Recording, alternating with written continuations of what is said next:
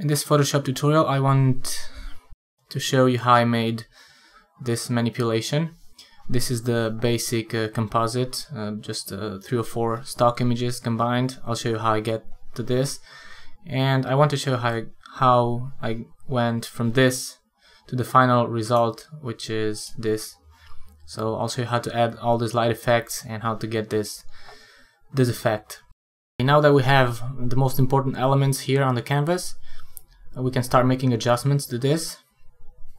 And I started with making some general adjustments affecting the background. So I can hide the woman layer for now, just because I want you to focus on the background. And I just added 2 gradient maps for this. And I set the opacity to 60%.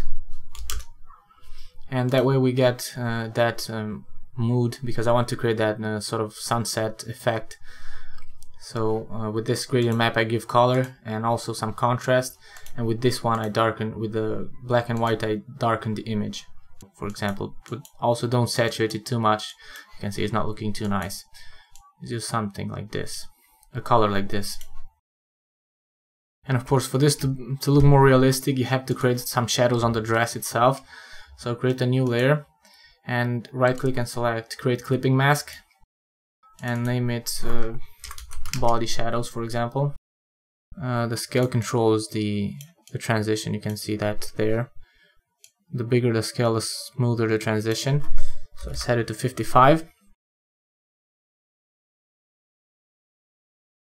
And maybe desaturate the color. Only leave some light there. And let's uncheck use global light, because I don't want to affect the other layers. I use that global light on the rocks, so I don't want to. If I leave this to global light and change this, you will see the light changing on the rock as well. See there?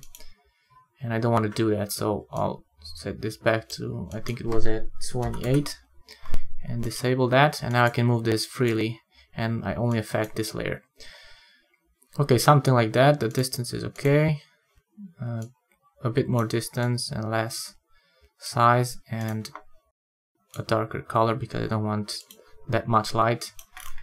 Distance too big, size softer. Okay, that's the effect.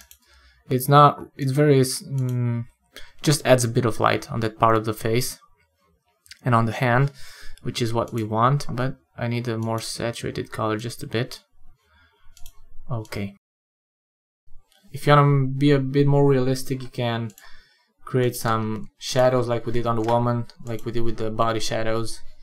Paint the bottom part of the watch, the part that is opposite to the sun.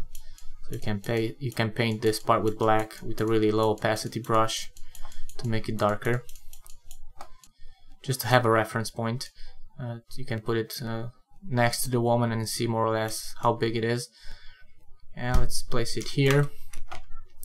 Also, be careful where the light hits. You can see this part is brighter and this part is in shadow. So you have to put it like that. If it's flipped, it's not looking nice, because you can see that that the light is coming from the right side, and you have the shadow also on the right side. So that's not right. So make sure you have the bright part on the right side. Let's put that there. And let's name this violin, and you can use a soft brush. You don't have to make any shapes here, just darken this part here, but increase the brush, the opacity a bit and the flow, and use a big soft brush and just paint some shadows like that. Make this one smaller. Maybe decrease the opacity a bit when you get here, and to make that kind of contact shadow that I made on the watch, I'll use a smaller brush and paint something like that. Okay, so that's my shadow there. One more stroke, like so.